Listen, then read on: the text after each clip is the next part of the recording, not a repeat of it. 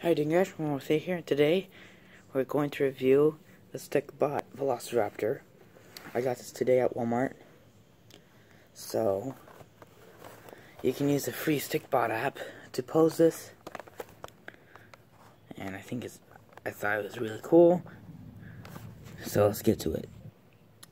Alright, so here's the raptor. It looks pretty cool. For some reason, it reminds me of the Lego Velociraptor in Lego sets.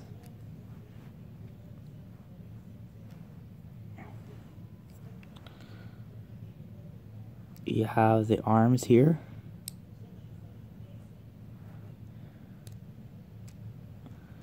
And you have the legs that are stretchable and posable. And whenever you move his leg, it looks like he has arthritis. But it makes sense that they're clicking around. And on the tail, you can see there's a ball joint that moves the tail around. And you can also turn the head round and round. Also, there's no rope that's connected to the raptor. Well, like the arms and the legs.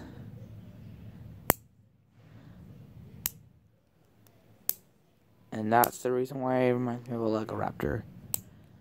Because of its body shape and yeah, you get the point. The arms and moving head, the jaw. You can move the mouth around, and so let's get the Lego raptor and some other toys for comparison. So here we have Blue for size comparison of the raptor. So it is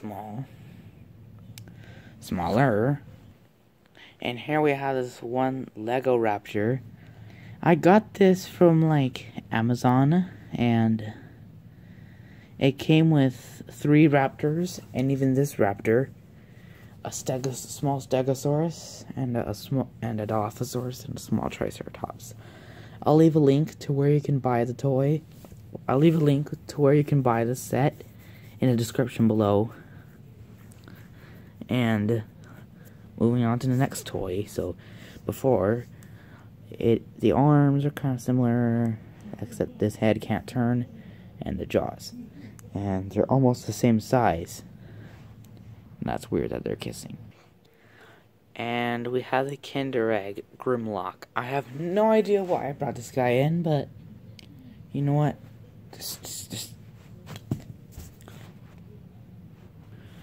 And here we have the Stikbot compared to the Stikbot Raptor. It's kind of small and kind of accurate.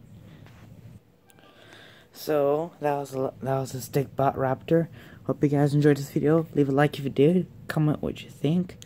Subscribe for more videos like this, and I'll see you next time. Bye.